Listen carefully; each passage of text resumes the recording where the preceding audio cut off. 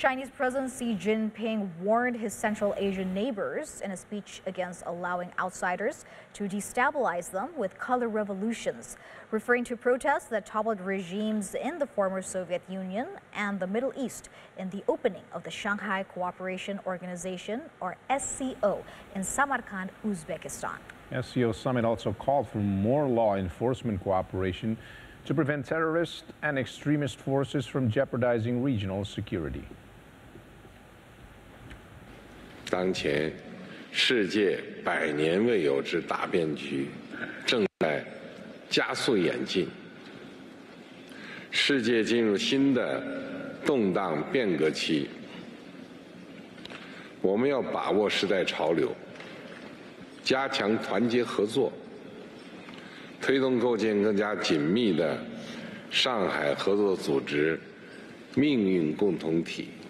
我们要支持彼此为维护安全和发展利益所做努力，防范外部势力策动颜色革命，共同反对以任何借口干涉别国内政。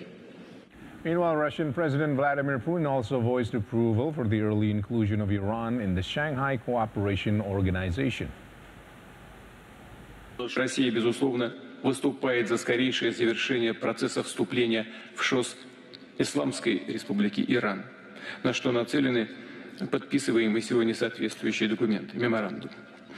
Убеждены, что полноформатное участие Ирана позитивно скажется на работе объединения, так как эта страна играет важную роль в евразийском регионе и в мире в целом.